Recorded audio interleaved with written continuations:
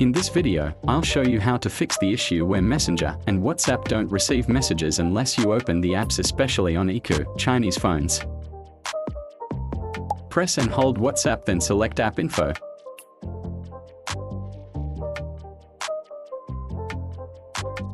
Find and tap on All Permissions.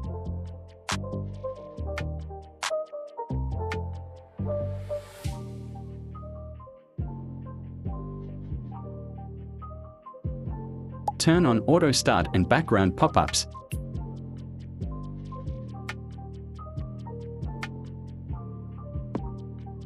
In the same way that the settings that are turned on by going to WhatsApp's App Info, turn on the same settings by going to Messenger's App Info. Open your phone settings. Go to Battery or Power Management. Click on Background App Management or Background Power Consumption Management. Turn on High Background Power Usage for WhatsApp and Messenger.